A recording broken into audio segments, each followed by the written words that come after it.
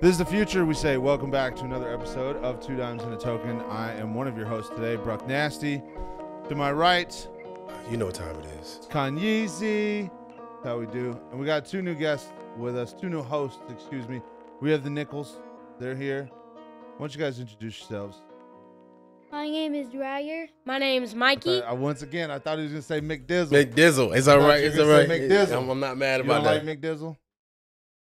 Nah, man, I'm sticking with Mikey. I like that. Okay, that's fantastic. Well, in this episode, we got a special treat for you. Make this a little bit quick, right? We're going to do this a little bit quick. It's the Native Boys. The Native Boys. The Native Boys, man. So we had a great introduction to a gentleman when we were at BKFC down in Hollywood, Florida. And he got us linked up with the Native Boys, which you can find on Instagram. They do a bunch of different events, a bunch of different things across the board, but they had an event that they were doing down at a ranch over in Haines City. Right? And they were actually doing a program, a weekend-long program, where they were helping handicapped kids or disabled children learn how to hunt hogs. Yeah, hunt hog, fish, everything outdoors. They do more than just hunt hogs, but that's one of the most things big things that they do. Yes, that was in this particular event, I think that was the focus. But he's 100% right. They teach them how to live off the land, do everything as if the way that we should be doing it. Right? Yes. And I got to tell you, just from personal perspective, sitting down with there was quite a few gentlemen that we sat down with. They were pristine, absolutely amazing individuals, unbelievably respectful. I can tell you, I look up to them as parents, as fathers, because their kids were some of the most respectful people I have ever encountered in my life. They were very helpful. They wanted to get involved in everything, and they were just like, "Hey, how can I help you?"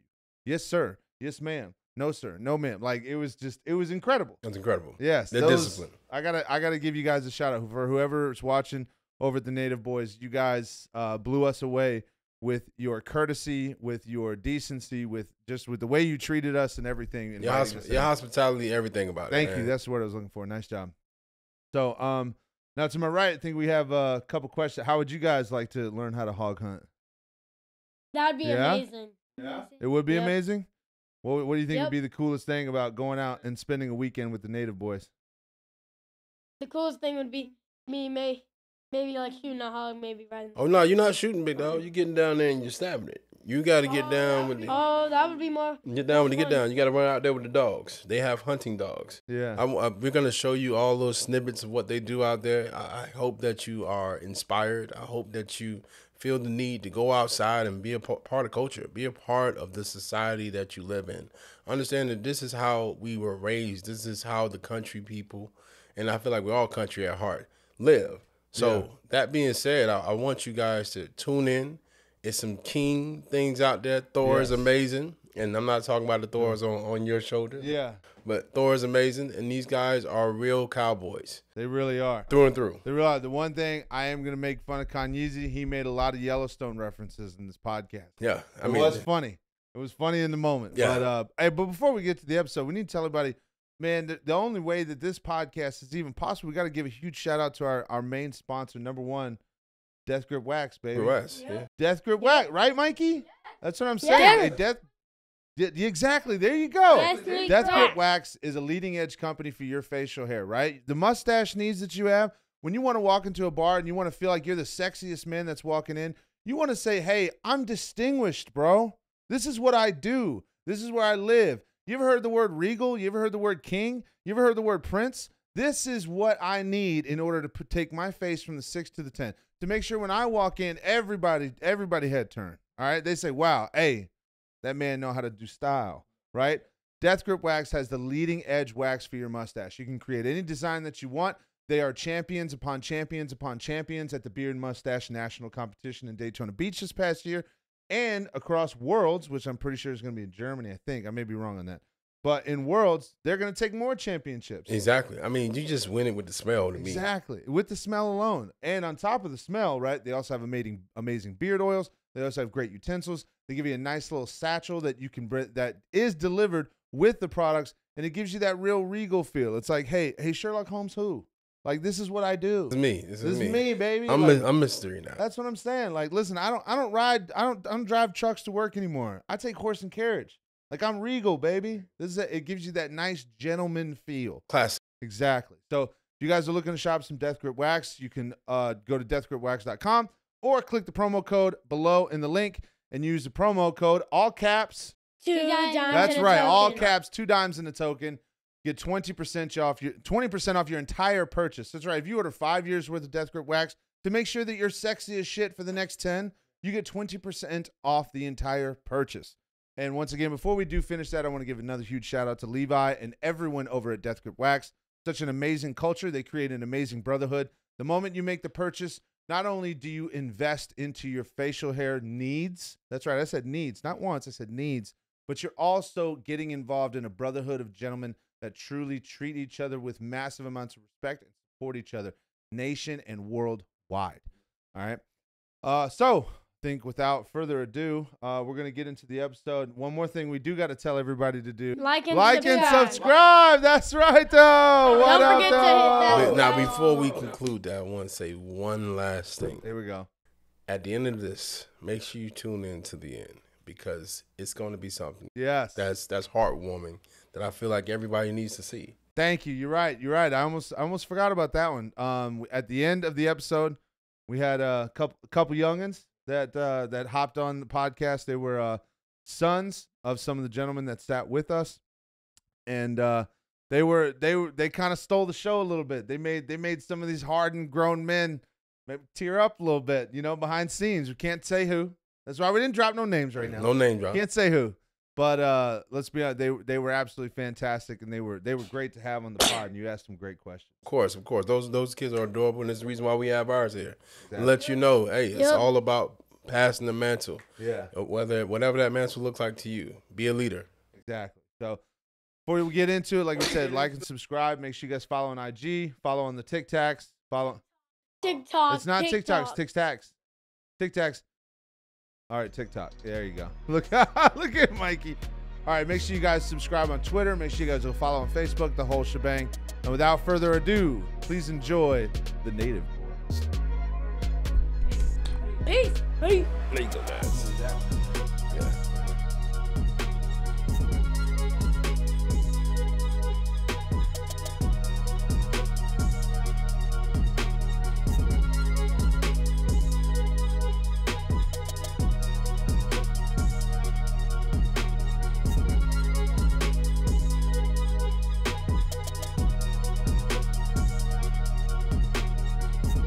Let me know.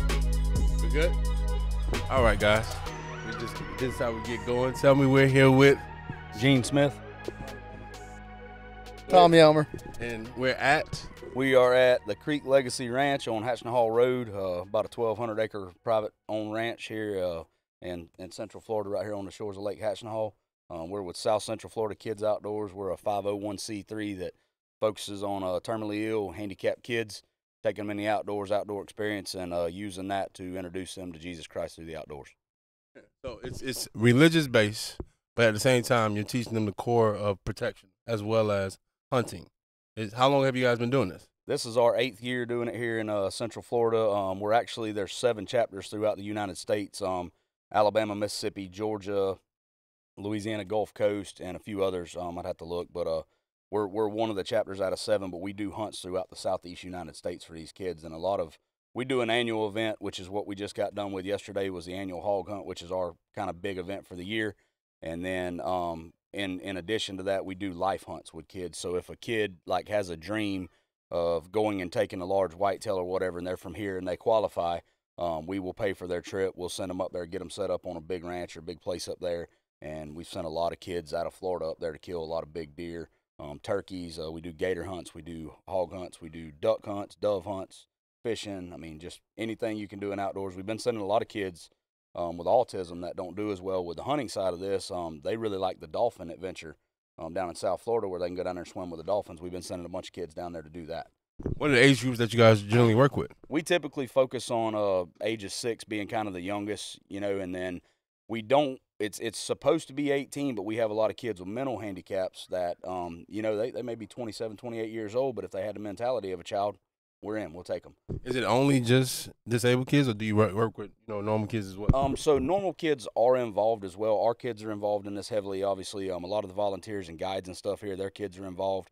But no, that is our number one focus is disabled kids. Tell me, how did this come about 8 years ago? Tell me how it started. So this started 13 years ago in Alabama with a lady named Rick and Carol Clark.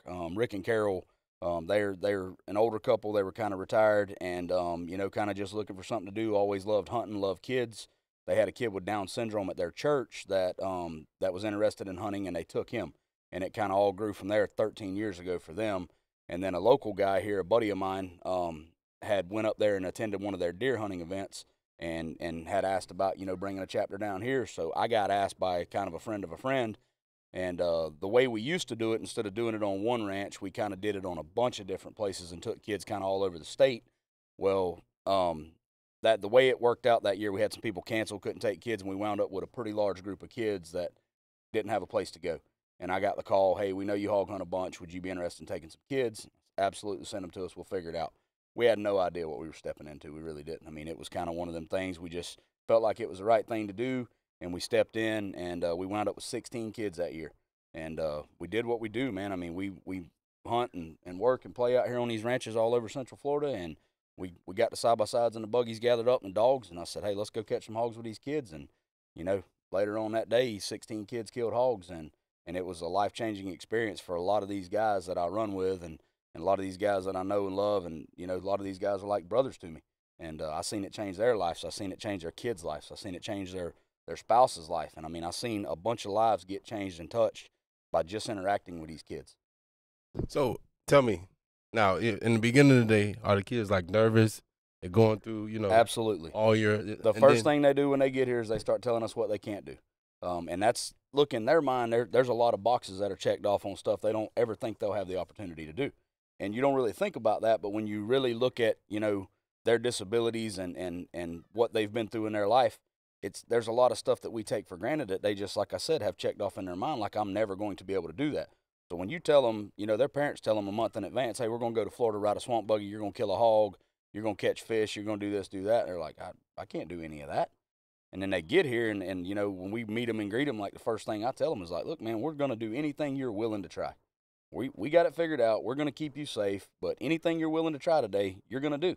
We get in there and you don't want to kill a hog, then we'll back up. We'll tie the hog up. We catch them alive, and we'll tie them up. We'll throw them in the trailer and, put them in a pen, turn them loose somewhere else, whatever. But if you get in there and you don't want to do it, you don't have to do it.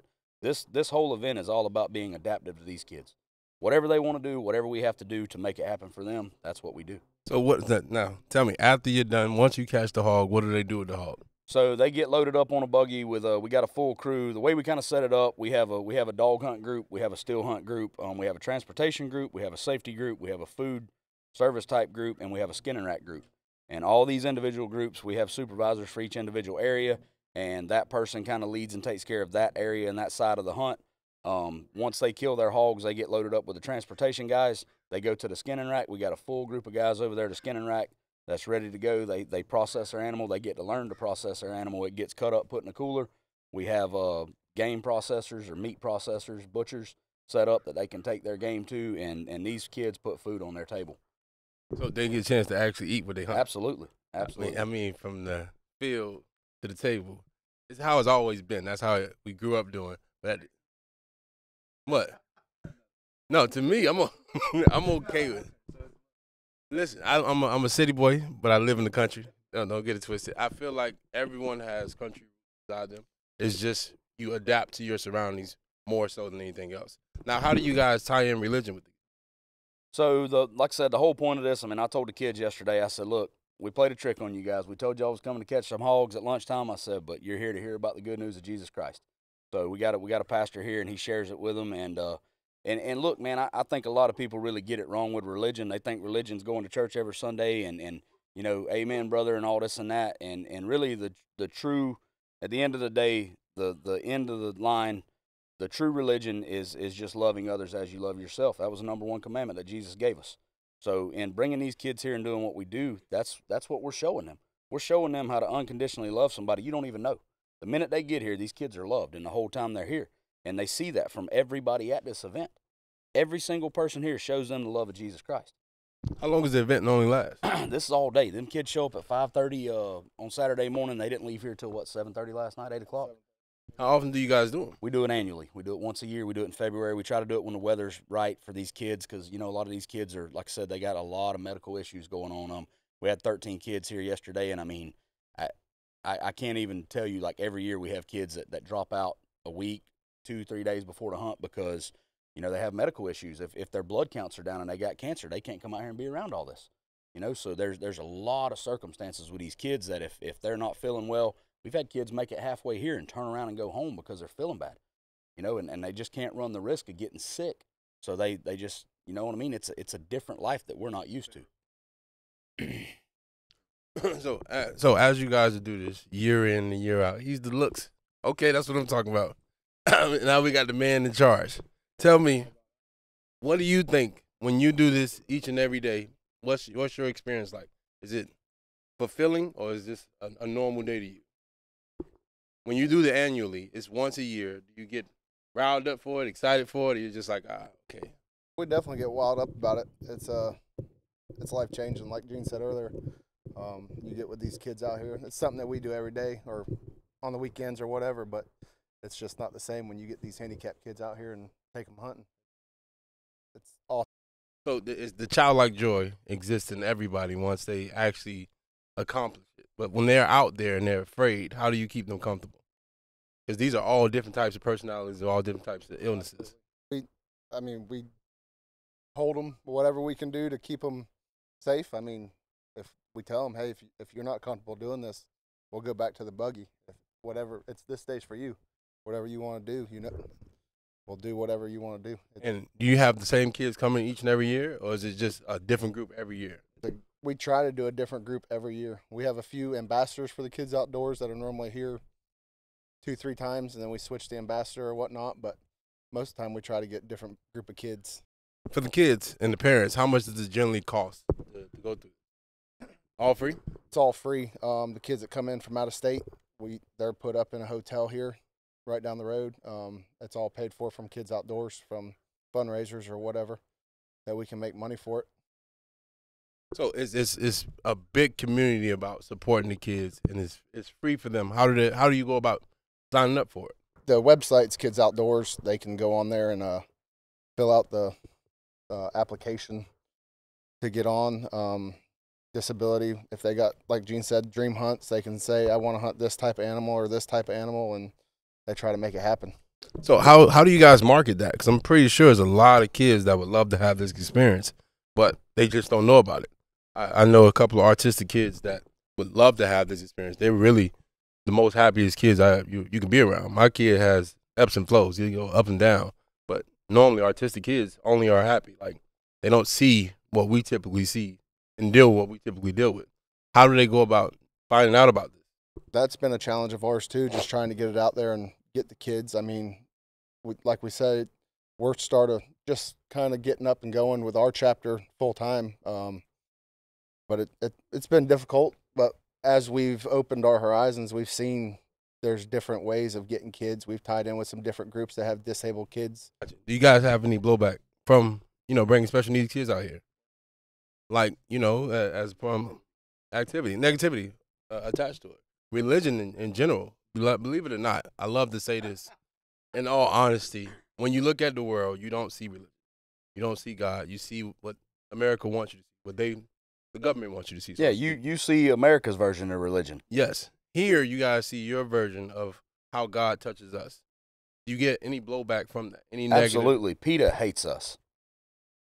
PETA absolutely hates us. They hate anybody causing any kind of harm to an animal, but at the end of the day, what a lot of the people don't understand, and kind of to our sidebar conversation earlier before we started this, a lot of these PETA people, they're sitting in what I call their subdivision palace, and they're talking trash about something online they don't know, and I guarantee you, anybody with PETA, if you go into their house where they live, they've displaced armadillos, they've displaced raccoons, they've displaced all kinds of insects, they've displaced native forage and grasslands, squirrels, birds, deer, hogs, turkeys, the whole deal. And then they're mad at us for killing these animals. Well, we're doing the same thing. we got a ranch here. We're trying to manage these hogs off this ranch. This guy raises cattle on this ranch, and that's what makes his living.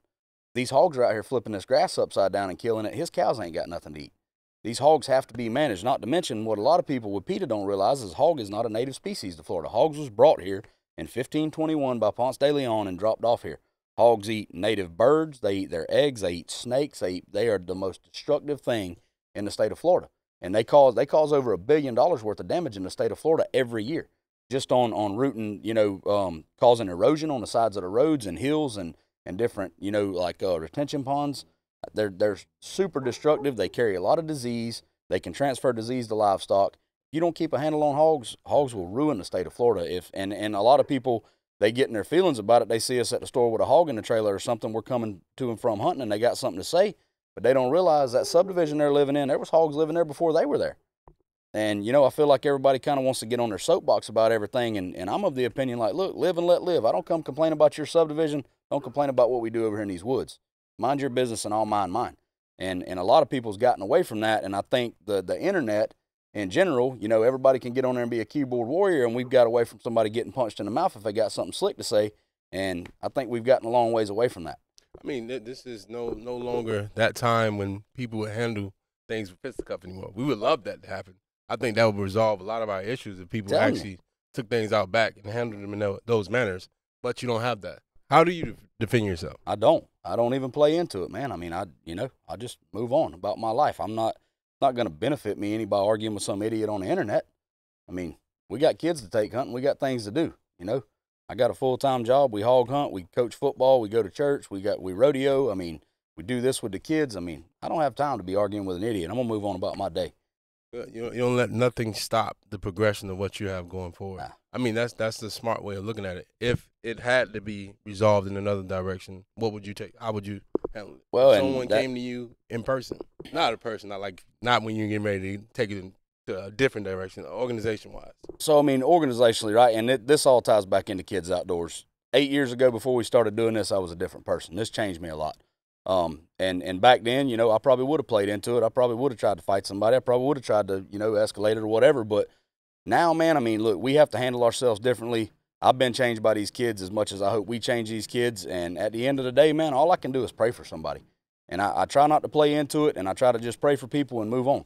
And I'm going to let the Lord handle it, man, because he tells us don't worry about our battles and don't return evil for evil, return good for evil. And that's all I can do, man. And I try to live my life that way, and I'm not always good at it. I'm not perfect, and I'm not sitting up here trying to be a preacher and tell you guys I'm perfect. And my wife will vouch for that. I mean, that's perfectly fine. I want to get to the point where, like, this is a great thing to have. If you went into a school, have you guys ever just gone from school to school and talked about this? No, I mean, typically it's really hard to get into a school, as you know. I mean, it's hard to get in to pick your kids up when you're on the list to get them out. I mean, the majority of what we do to try to get the word out is social media. And we do pretty decent with that. Obviously we kind of hang out in the woods. I'm not real great with social media. I talk all right, you know what I mean? So if I see somebody face to face, I can really convey that passion, and 9 times out of 10, I can get somebody on board to help us with whatever we need help with. And that's kind of what I do with this. I'm kind of like the face of it because I talk a little better than some of these guys, but it's just the gift God gave me. You know what I mean? I got the gift of gab. I can talk to people. So that's kind of what I do for this thing. Tell me how. I like that. How big is this place? This place is about 1,250 acres. And out of all 1,250 acres, how many acres do you guys actually use? We hunt it all, every bit of it, fence to fence.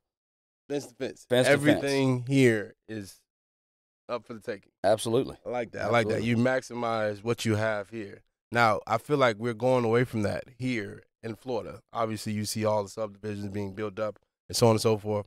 How can we continue to keep this going? How do we preserve this? You can't, man. I mean, look, honestly, I mean, the state's doing what they can to preserve it. They're buying large tracts that kind of help preserve the watershed and the flow of water in Florida and that type stuff, but you're not going to stop it. There's too much money involved. There's too much money in development. There's too much money in people, retired people moving down from up north. Broke people don't move here, So, I mean, it's you're not going to stop it. There's too much money in it. I mean, for us, it's really sad because you know, my little boy, he's growing up out here, and Tommy's little boy and Thor's girls and all our kids are growing up out here, but I don't know that their grandkids will ever see this. And I mean, our way of life is dying. I mean, the Florida cracker cowboy, the Florida farmer, Florida hog hunters, you know, Florida dog men in general. You know, we're dog men. We run deer dogs. We run hog dogs. We run coon dogs. We run cow dogs. I mean, anything you can do with a dog, we kind of do it, and we've been raised up to do it that way. That's the way the pioneers did it here. You had to have a good dog in this part of the country to survive, and that's what we're trying to preserve. But you know, all our people and a lot of people from Okeechobee all the way up this way, they're all moving like South Alabama, South Georgia. Everybody's getting out of here. We're tired of the traffic. We're tired of being crowded in.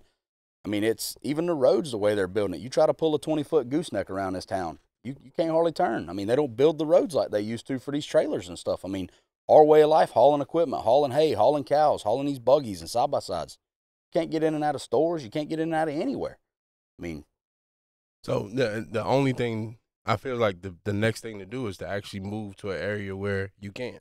Like you just said, everyone's leaving. Yeah. I don't want that to be the option, but if that's the only option, where do you go? Once you break the seal, man, you can't stop it. You know what I mean? And it's once they put the first subdivision here, it's over. It's everything's leaving. It's going to continue.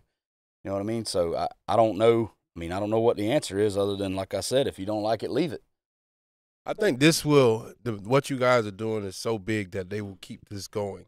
It's more than doing it just annually. Obviously, you guys do this day in and day out. I only hear about one rodeo here. I think it's called, not Circle B, River Ranch. Yeah. I think it's River Ranch. That's the only rodeo I ever hear about. And they have a lot. Oh, there's a lot of rodeos. Yeah? A lot of rodeos in the state of Florida. Last weekend, the Polk County Cattlemen's Association had their annual rodeo in Bartow. Silver Spurs had a big one the same night over in Kissimmee. There's a lot of local rodeos, little jackpots, that type stuff. I know that there's a rodeo right next to Bartow High School. But I'm saying in this general area, I only hear about that one rodeo. And they have like a rodeo show every Friday and Saturday night. I was just telling Ash about that yesterday. Like, oh, yeah, I go to the rodeo all the time. She's like, Keon, there's no rodeo near you. I was like, yes, it is. That's all we have in this small town is a rodeo. That's how you stay grounded with the people here. I feel like, I mean, you just said it. Yeah, go ahead. We'll hear that. How do you feel? So I see it on both sides. I run a large fabrication shop, so I need craftsmen that work with their hands every day. We can't find them. We can hire 27 helpers, or we get a bunch of guys that apply for a fitters and they have nothing for experience other than working at a fast food restaurant or a gamer. And I think the more this goes on, like this plays back to our kids as well. I spoke on this at our fundraiser dinner a few weeks ago. My kids and their kids, all our kids in general, they're different than most kids. They're raised up different. We treat these kids like adults for the most part. Our kids will go get on one of these side-by-sides and hook up to this hog trailer and load dogs and have collars on them and be waiting on me when I get home to go hog hunting. I mean, no, don't get it twisted. In my family, you get your first gun at 9. Yeah. And that's when you start hunting. But I know that tradition. I can tell you about my son's mom. She's Y'all wait till 9? You're supposed to get it at 6, but you can't shoot it until 9. Like you got it. You can play around with. You get a rifle. You're not gonna actually use it. Now we start out with a BB gun, and then we'll move them up to a 22, and then like Easton, he's 9. Last year he got a 243 youth model. That was his first rifle, and he bought it with his own money. So that's what he wanted. But to my point earlier, what I was saying with these kids being different. Just a little story I told at the fundraiser dinner. I took my kids to Lowe's several months back. We had to get some lumber and stuff, whatever. And Easton, he wears his belt buckle on his boots. Josie, same way. They got their belt buckles they want at the rodeos or the pig show or whatever. And, Easton's got a pocket knife he carries on his hip. And we go into Lowe's, and they're grabbing a flat cart, and they're looking at lumber and checking it for straightness. He's like, Dad, that one's got a knot in it. We don't need it. And everybody's looking at my kids like they're weird. Like we're a sideshow in there because my kids are being respectful, helpful, and they're acting like they're older than they are. And then this one dude at the counter said something. He's like, man, you let him tote a knife? And I was like, yeah, why? And he's like, you trust him with that? I said, I trust him more than I would most adults. And he kind of looked at me funny, and standing beside him is a 12-year-old in a pair of Crocs with all them things stuck in the top of them, a pair of pajama pants, got on a Pokemon shirt, and he ain't looked up from his phone in 35 minutes. He's walking through the store, never once made eye contact with an adult, and I spoke to him, and he didn't say anything to me. And I'm sitting there thinking, why is my kids weird when you got a kid standing there that won't even speak to an adult? Is disrespectful, in my opinion. But my kids are weird. And that's what we're promoting and breeding these days. you know, for lack of a better term, with these kids. We're promoting that, hey, stick a tablet in their hand and let that babysit them so I can go live my best life and do what I want to do instead of being the parent that God intended you to be. And I'm not good with that, man. Like, I'm going to make sure my kids understand what hard work, respect, values, and I'm not the perfect father, and I'm not sitting here trying to be that. But I try my guts out every day, and every one of these guys do with their kids, and I see it, and that's the best thing about this deal is when these handicapped kids show up, they see that, and they see our kids, and they see how they act, and they see that we're not just being inconvenienced by these kids being here that day. We're happy to have them, and we're going to do everything in our power to make them have the best day they can have. And, I mean, you see guys running around here like, man, what are you in a hurry for? He's like, that kid said he needed a Diet Coke, and there's one down there at the barn, and I'm running down there to get it. You know, just the little things like that, man. These guys bust their butts and go out of their way to get everything these kids won't need that day. And the same for the parents. You know, they show up. These people are on 24/7, 365 taking care of these kids. Like, let us take care of them for the day. You take a break. You got them all the time. Let us take care of your kids today. Monitor it. Help us out. You know what I mean? They're with them the whole day. They're right beside them.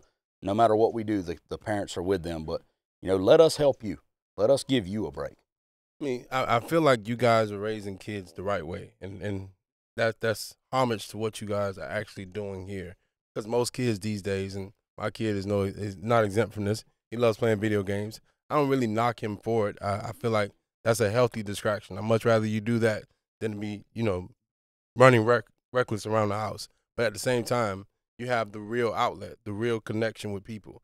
That day and age is kind of being diminished because everybody is socially connected at all times. We don't never really unplug. I grew up with a house phone. There was no cell phone. You didn't call us. If I was out, I was out. I had a Primeco. Remember the Primecos in high school? Yeah. See, that's taking it all the way back right there. That's when you actually cared about your neighbor. Now it's more so me. Absolutely. How do you establish that in this next generation with your kids? I see that it's trickling down, but is it going off into their kids? Are your kids branching off with other kids to have like-minded? Like, it's hard to have it that. 100% rubs off, and I'll tell you how I know this. There's some kids. I coach football for my son. Me and my brother-in-laws coach baseball and football for my nephew. We've coached all the way up, and now, you know, he's coaching softball with his daughter, and I'm coaching football with my son. And, you know, we get into these kids. We see these kids every year with these groups and these different leagues and stuff, and they recognize that difference in us and our kids. And they always, hey, can we come home with y'all? When can we come over and stay? And it's like we always have kids at our house over the weekend, and like the first thing, I'll tell their parents before they leave, like, hey, listen, kids are going to mind at our house. Okay, well, if you got a problem with him, just let me know. No, I don't need to let you know. We're going to jerk him up. We're going to bust his butt if he needs it, and everybody's good with it. And like my wife will tell you, I've had coaches threatening their kids, like, hey, I'm going to call Coach Gene. What is that, man? Like, I mean, you want me to discipline your child? Like, and when they come to our house, they're different. They act different. They handle themselves different. They're respectful for the most part, you know. So that tells me they're capable of doing it. It's just not being enforced at their house. I mean, I believe the typical American, and I don't care what you guys think about it, is fearful. They're afraid of everything. I'm afraid the government's going to come here and tell me how to raise my kids and tell me this, that, and the third. You don't have that fear. You have like a lawless mentality. I'm going to do the best that I possibly can. How do you have that mentality going in without being concerned about what people think? I guess it's just living the life we were blessed to grow up in. And I mean, living and doing the things we've done. I mean, it's just, that's been always the way it's been for me, you know? I mean, like, my parents didn't tolerate no crap, and that was the way we were going to live. And, you know, that's the way I raised my kids. Like, look, man, right's right and wrong's wrong, and you're going to do the right thing even when it sucks. And that's the way we try to raise them. And I mean, like I said, I'm not sitting here trying to act like I'm the perfect father, man. But I mean, at the end of the day, I feel like us as a whole and us as a group, we're probably trying a lot harder than a lot of other people, because we don't spend Saturday night in the club. We spend Saturday night at the ranch with the kids. And most of the time, you know, if our kids ain't welcome, we're not going. I mean, it's pretty much a staple for us, man. Wherever we're going, whatever we're doing, them kids are coming with us. I like that mentality as well. Now, one segment we like to say here with Two Dimes and Token is, tell me about a bad decision here that ended up being something that was monumental, that changed everything here. A bad decision was the fundraiser dinner. So we stopped doing the fundraiser dinner. When we took over Kids Outdoors 2 years ago, like I said, another guy locally had it and ran it for about 4 years. We didn't, and he did a fundraiser dinner every Friday night before the kids hunt, and then we would take the kids the next day, and then we did just the hunt for 2 years, and we kind of funded it on our own, out of our own pockets amongst everybody here type deal, and it kind of got to be a lot on us. So my wife, which is typically the one kind of telling me not to do it, she's like, I think we should do the fundraiser dinner again. Okay, let's go. Like, I'm always in for a good idea. I know it's going to be a lot of work, but let's go.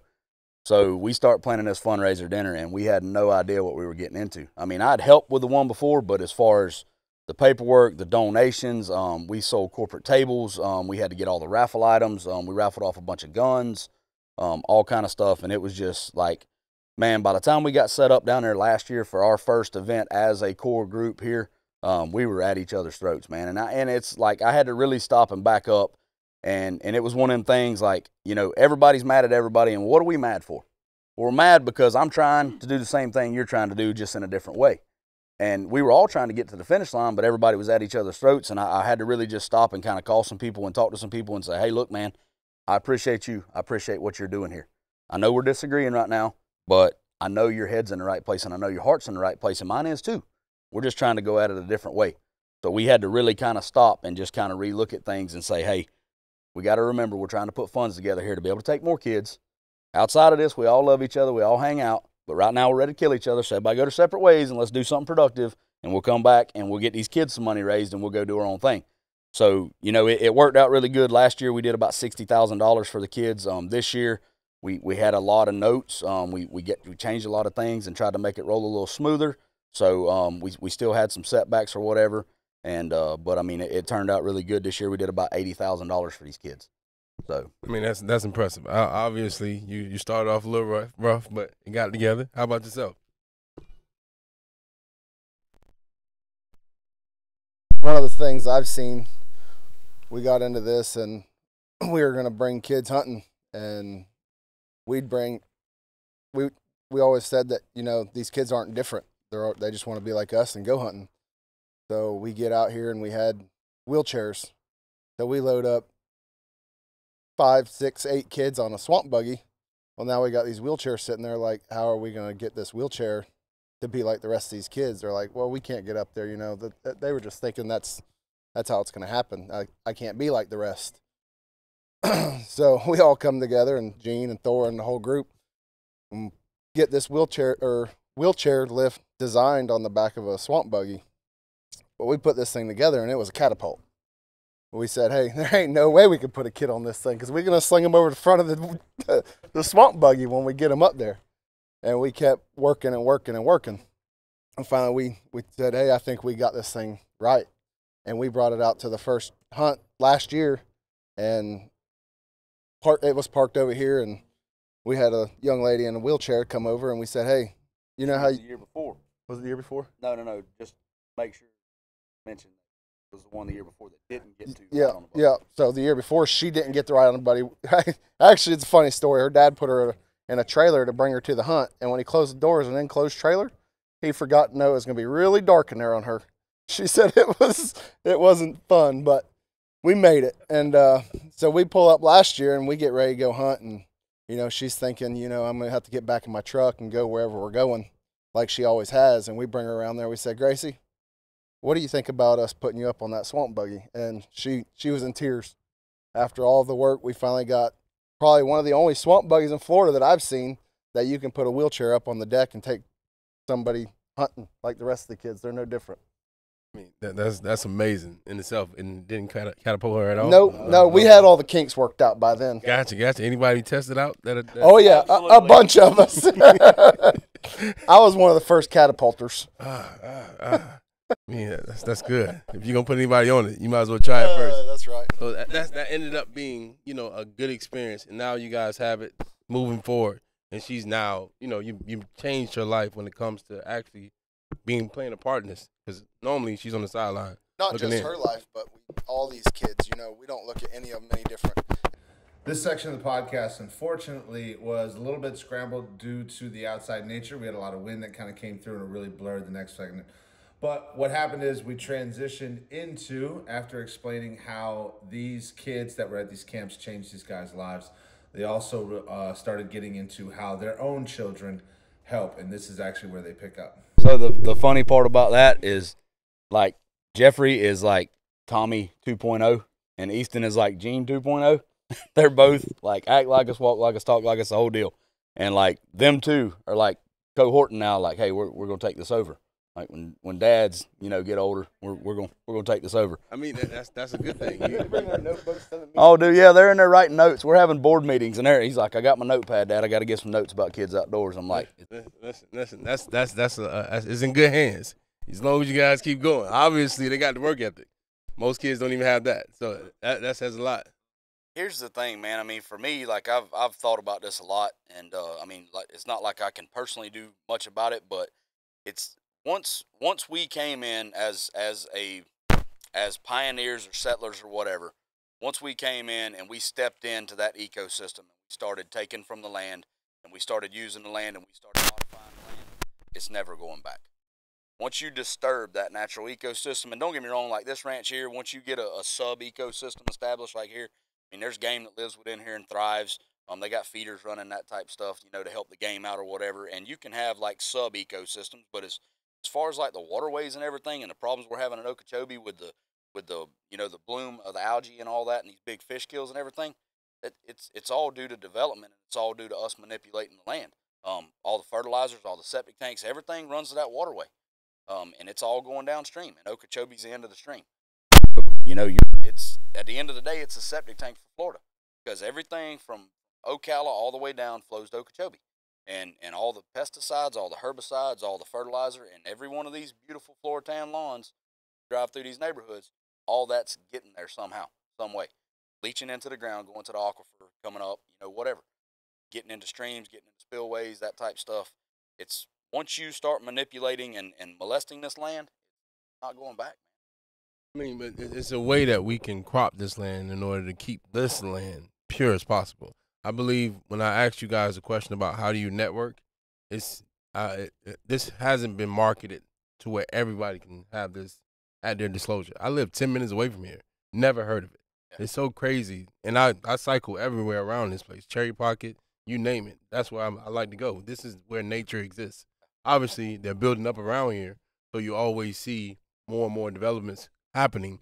But in that mindset, if you had this to where everyone knew this was here, how can they come and, embark on this? How can someone? You can't. I mean, this is a privately owned ranch. I mean, you don't get in here unless you know the owner have permission.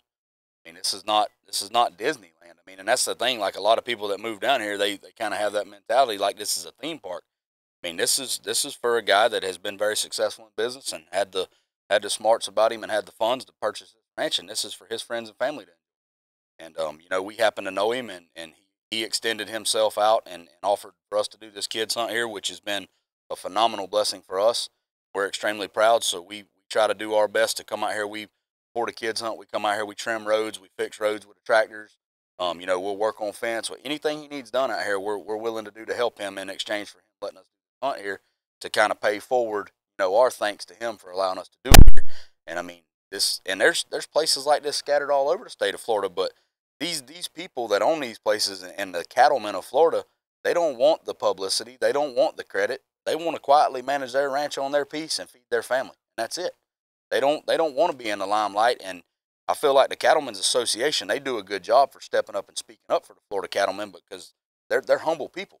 They're not gonna, unless you bring trouble to their door, they're not gonna speak up and tell you, hey man, you need to stop doing this. They're not a noisy group, man. They're gonna put their heads down and go to work, and that's kind of how they are. So I mean, like I said, unless you bring trouble to their door, they ain't looking for it, man. They're just gonna put their heads down and raise their family, and raise their cattle. Right now, this is a question for you. I want this to just be broad as possible. What's a day in the life of a real cowboy? I mean, because we got the wash water on Yellowstone that makes it seem like a cowboy is what you see on TV. Yeah, I'm just letting you know. When you think about cowboy, you think about the American style right here.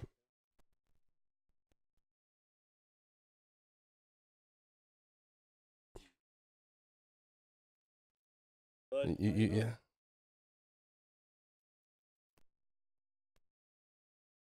What you want to know? A day in the life of a real cowboy. Tell me what it's like. What it's like? Oh, it's peaceful.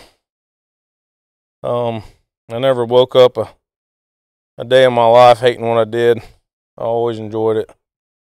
You know, I've worked on probably 2 of the biggest ranches in the state of Florida. And you know, in the morning you get up, you go to the barn and you feed your horses. You hook the trailer up, and you and a couple other guys will load all your horses on the trailer, and kind of the riding foreman will tell you, hey, you know, we're gonna go gather this pasture today. We'll push these cows over here, or you know, push them up into a crevice. We're gonna start working them next week, or whatever it may be. Fixing fence, you know. Some of them bigger ranches, you ride your horse almost 5 days a week, and certain times of the year, you know, there's not a lot of cow work to be done. And we mowing pastures and fixing fence and getting your cow pens ready for next year or whatever it may be. But it's a real peaceful life, and you know, you're working with dogs and breaking horses and you know, getting them ready for the next year. It's a continuing process you go through, and most places I've lived, and you know, it's don't pay a lot. You know, the work's very rewarding, and wish I could go back and do it again tomorrow. You know, I mean, it seems like it's you stay even keel all day long. There's no real excitement to it outside of the norm, like something breaking out of the norm.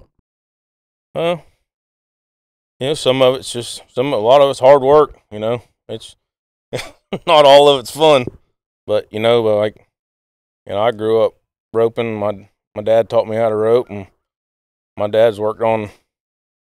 He managed the Rayford up there, and where the state prison is, and I grew up around inmates. You know, working cattle when I was a wee little thing, and I've just been around it ever since. That's where I learned to ride a horse, and I've been in agriculture all my life. And you know, the excitement for me is when, you know, we'd get in a big old bunch of cows or something, and 1 or 2 of them run off, and they'd be like, catching. So I'm like, heck yeah, bud, I'm all about it. Okay. That's what I'm saying. It has to be a part of the day where it's like, all right, the mundane changes. Yeah. Going to go catch their horses. I mean, that cow is where Yeah. fun comes in. Yeah, we run a couple group of cows. There's a few wild ones in there, and when he runs off, I'm not an office person at all. So not a day, couple hours. I work for a industrial mechanical company now, and I'm a superintendent for them. So I've had to come to the, you know, the ways of life, and be in the office here and there, but I try to stay out of it as much as possible. So. Well, obviously, it's not that bad. It's not that far fetched from you. I couldn't afford to live on the cowboy wages no more. So no, no. I mean, the suit and tie is a little. No, so I don't own a tie and I don't own a suit. No, I don't even own khaki pants. I mean, that says a lot. That doesn't happen. I mean, you obviously you guys got married. You wore a suit and tie that day? No, I wore jeans that day. Real cowboy. I'm with you. Boots or slacks? Yeah. No, I wear boots. I don't wear no slacks. I wear jeans and boots all day long. When I was working on a ranch every day, yes. Yes, sir. It must be simple. Like that right there is, you're not really thinking about fashion. You're thinking about. No, you're worried about comfort. I mean, I see these gators. That's oh yeah. That's got to be a little uncomfortable. Yeah. A little uncomfortable. No, it's comfortable to me. They haven't done much in a while, but then again. Hey man, I was born and raised in Gainesville, Florida, and I'm true to my roots. Gainesville is a little country. I've been out there a couple times. Ocala, all those things. Yeah. You only have the university. Everything else is just country. Yeah, it's grown up quite a bit from when I was. But would you ever go back? No, absolutely not. Florida is the game. Where they are is amazing. Beautiful place to be. Yeah, it's certain parts of it are. I don't see it. I mean, I see it changing kind of like how this changes, where you have more people moving. Just everyone's moving to Florida. It's the primal destination. Yeah, it's just like it seems like the major cities just keep growing out and growing out. Gotcha. Okay.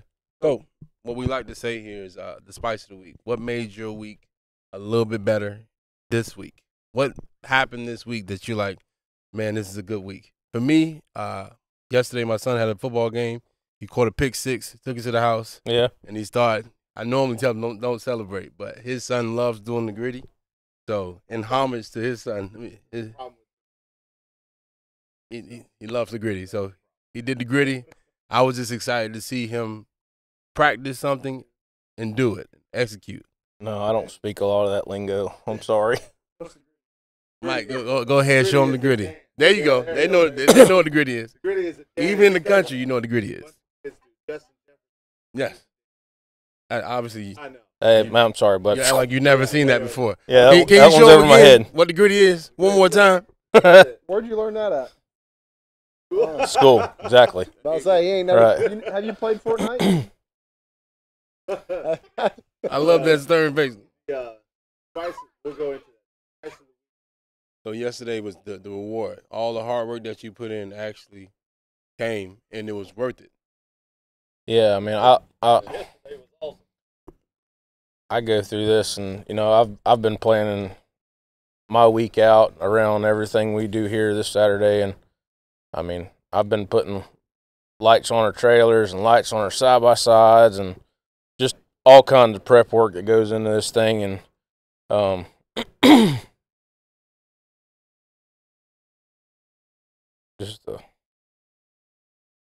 just the reward you get from it, you know. So yesterday made your spice of the week, helping those kids feel better about themselves. How about you? I'm not much different than Thor. You know, you come out here and you could have a rough week, and you see that you really don't have it all that rough to see what some of these kids go through. That's why we just try to make the day for them. You know, they don't get to see a lot of things that we can help them see or do. Whatever they want to do, we try to make it happen. Is there anything that happened yesterday you was like, man, that's what this is all about? Oh, 100%. I mean, you got kids that when they make the hunt happen, they at that moment they're the only ones here. You know, they scream, they enjoy, not in mad or whatever. It's just, and it really sends chills down your. I mean, you can feel it in your backbone. It'll send a chill down your back. I mean, you guys make me want to have my son sign up to do this. Just get down and dirty for the first time in your life. I hate to say it, but you know, get down there. Actually, do what a man's supposed to do. You're actually supposed to put in a hard day's work and feel the results from it. You provide all day long, but this right here is the core of what Florida was all about.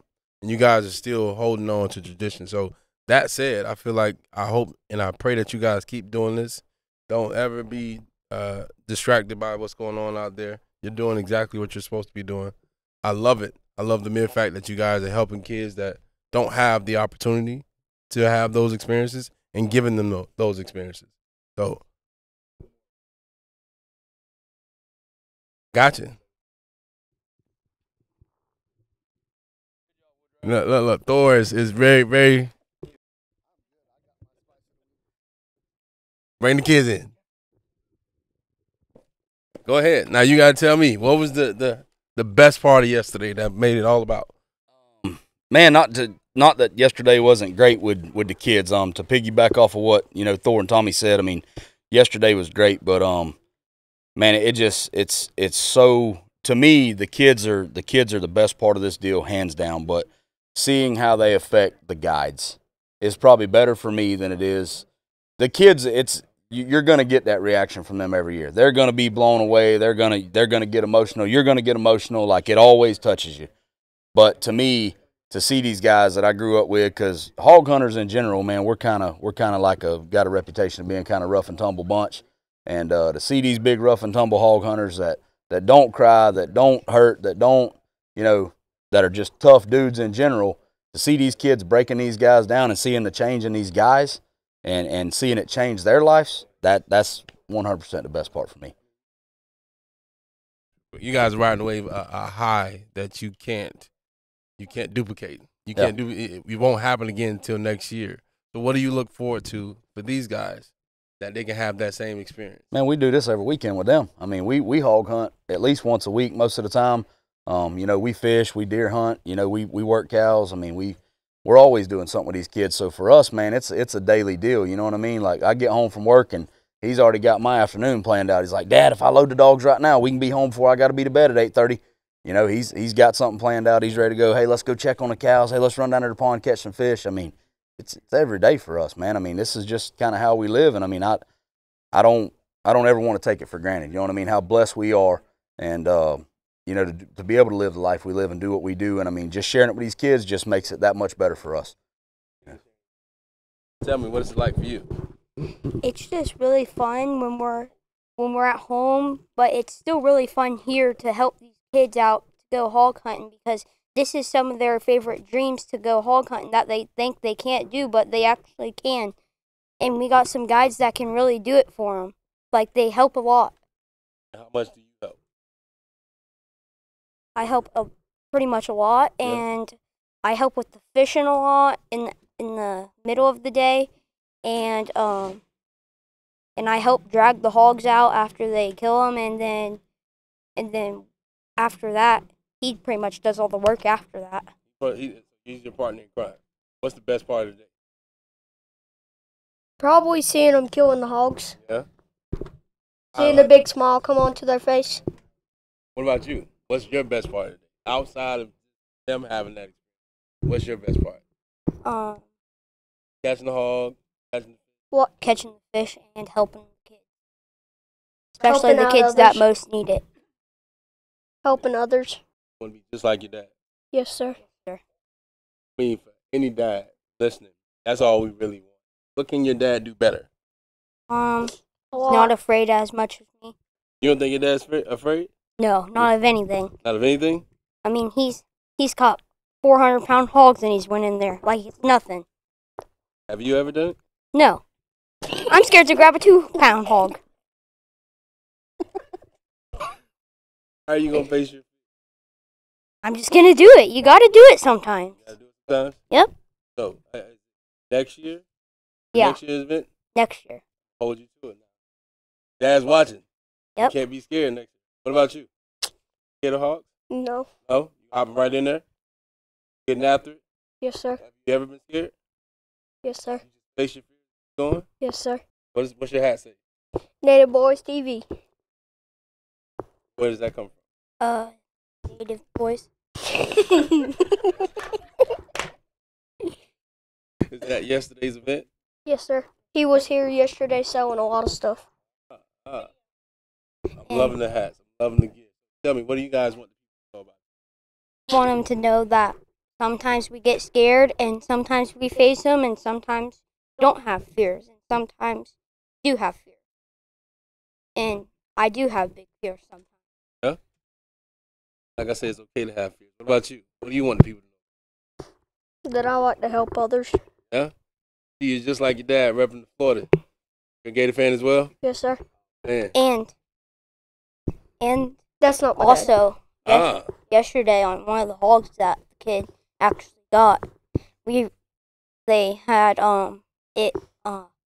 it was coming after everybody, and me and my friend were on top of the roof, and my mom was in the buggy, and it came running under the, like, I thought it came up in the buggy. My mom's on the seat, and I thought it came up in the buggy, so I'm like freaking out about my mom, and I was like,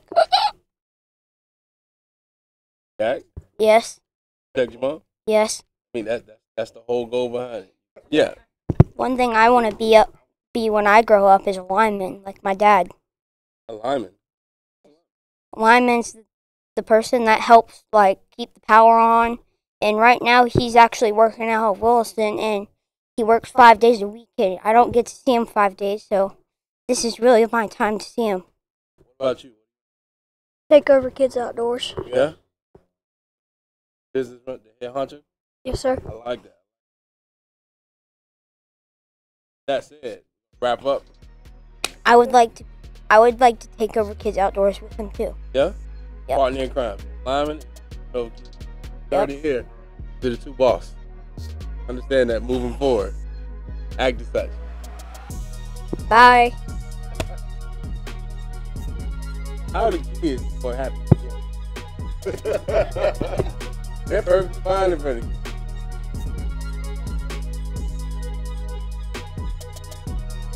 $2 and a token.